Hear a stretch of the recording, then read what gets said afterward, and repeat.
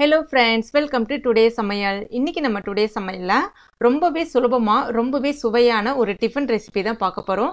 கடலை மாவு பயன்படுத்தி ரொம்ப சுலபமான ஒரு டிஃபன் ரெசிபி இப்போ எப்படி செய்யறது நம்ம பார்க்க ஆரம்பிச்சிடலாம். இதுக்கு முதல்ல ஒரு மிக்சிங் பவுல்ல 1 கப் போல கடலை மாவு சேர்த்துக்கலாம். கூடவே அதே கப்பாலே 1 கப் போல ரவை சேர்த்துக்கலாம். இதுக்கு தேவையான அளவுக்கு உப்பும் சேர்த்துக்கலாம். அடுத்ததா 2 டீஸ்பூன் போல காய்ந்த மிளகாவை மிக்சியில ஒரு தடவை பொடி பண்ணிட்டு எடுத்துருக்கேன். அதாவது சில்லி ஃப்ளேக்ஸ் அதையும் சேர்த்துக்கலாம்.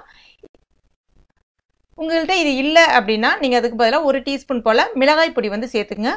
கூடவே 1 டீஸ்பூன் போல சின்ன ஜீரக பொடி, 1/4 டீஸ்பூன் மஞ்சள் பொடி, கொஞ்சமாக பெருங்காய பொடி சேர்த்துக்கலாம். இப்போ இது எல்லாத்தையுமே ஒரு தடவை நல்லா கலந்து விட்டுடுங்க. இப்போ கொஞ்சமாக தேவைக்கேற்ப தண்ணி சேர்த்து நல்லா ஒரு தடவை கலந்து விட்டுங்க. கட்டி இல்லாமல் கலந்து விட்டுங்க. அதே சமயத்தில் பார்த்தீங்கன்னா அதிகமாக தண்ணி விட்டு கரைச்சிடாதீங்க. இது சரியாக வந்து பார்த்தீங்கன்னா உங்களுக்கு அந்த இட்லி மாவு பாத்திரத்துக்கு இருக்கிற மாதிரி பார்த்துக்குங்க. அடுத்ததாக ஒரு மீடியம் சைஸ் பெரிய வெங்காயம் பொடிசாக கட் பண்ணி எடுத்துருக்கேன். அப்புறம் தக்காளி, கூடவே குடைமிளகாய் 1 எடுத்துருக்கேன். கூடவே கொஞ்சமாக கொத்தமல்லி இலைகளும் எடுத்துருக்கேன். இப்போ இது எல்லாத்தையுமே இது கூட சேர்த்துடலாம். சேர்த்துட்டு ஒரு தடவை நல்லா கலந்து விட்டுக்குங்க. கடைசியாக இது கூட உருளைக்கிழங்கு சேர்க்கணும். உருளைக்கிழங்கு வந்து 2 உருளைக்கிழங்கை அவிச்சிட்டு தோல் உரிச்சிட்டு இந்த மாதிரி கொஞ்சம் பொடிசாக கட் பண்ணி எடுத்துருக்கேன். இப்போ இதையும் இது கூட சேர்த்துட்டு ஒரு தடவை நல்லா கலந்து விட்டுக்குங்க. தேவைப்பட்டால் தண்ணி கொஞ்சம் சேர்த்துக்குங்க. இப்போ மாவு பார்த்தீங்கன்னா உங்களுக்கு இந்த பதத்துக்கு இருக்கணும். சரியாக பார்த்தீங்கன்னா இட்லி மாவு பதத்துக்குன்னு சொல்லலாம். இது வந்து நம்ம தோசை மாதிரி வார்க்க போகிறது கிடையாது. இட்லி மாவு எப்படி நம்ம அள்ளி ஊற்றுவோமோ அதே மாதிரி தான் ஊற்ற போகிறோம். அடுத்ததாக தவாவில் கொஞ்சமாக எண்ணெய் சேர்த்துக்குங்க. எண்ணெயை லைட்டாக ஒரு தடவை இந்த மாதிரி ஸ்ப்ரெட் பண்ணி விட்டுக்குங்க. இதில் கொஞ்சமாக எள்ளு தூவிக்குங்க. இப்போ இதில் நம்ம அந்த கரைச்சி வச்சுருக்க மாவை அள்ளி, அதாவது வத்தல் ஊற்றுவோம் இல்லையா, அதே மாதிரி அள்ளி ஊற்றிட்டு ஜஸ்ட் ஒரு தடவை ஸ்ப்ரெட் பண்ணி விடுங்க. நிறைய ஊற்றாதீங்க. ஒரு 3/4 கரண்டி போல் எடுத்துக்கங்க.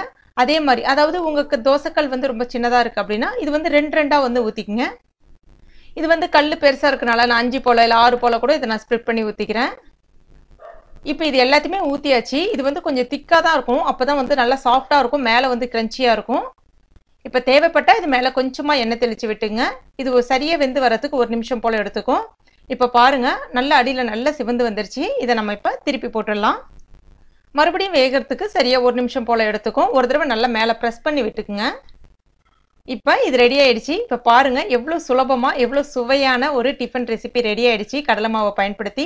இது வந்து பார்த்தீங்கன்னா உள்ளே வந்து ரொம்ப ரொம்ப சாஃப்டாக இருக்கும், மேலே வந்து பார்த்தீங்கன்னா க்ரன்ச்சியாக இருக்கும். சுவை வந்து பார்த்தீங்கன்னா ரொம்பவே அட்டகாசமாக இருக்கும், ரொம்ப வித்தியாசமாக இருக்கும். ஆனால் நல்ல ஒரு சுவையோடு இருக்கும். கண்டிப்பாக ட்ரை பண்ணி பாருங்கள் ஃப்ரெண்ட்ஸ். இது வந்து எஸ்பெஷலி தேங்காய் சட்னி இல்லைனா வந்து தக்காளி சட்னியோட சுவை காம்பினேஷன் செம்மையாக இருக்கும். கண்டிப்பாக ட்ரை பண்ணி பார்த்துட்டு மறக்காம ஏன்னா கமெண்ட் பண்ணுங்கள். இந்த வீடியோ பிடிச்சிருந்துச்சுன்னா லைக் பண்ணுங்கள், ஷேர் பண்ணுங்கள். மேலும் இது போன்ற டேஸ்டி ரெசிபிகளுக்கு நம்ம டுடே சமையலில் இது வரைக்கும் நீங்கள் சப்ஸ்கிரைப் பண்ணாத நண்பர்கள் உடனே சப்ஸ்கிரைப் பண்ணிங்க. கூடவே மறக்காமல் அந்த பெல் நோட்டிஃபிகேஷன் சிம்பிளையும் ப்ரெஸ் பண்ணிங்க. தேங்க்யூ.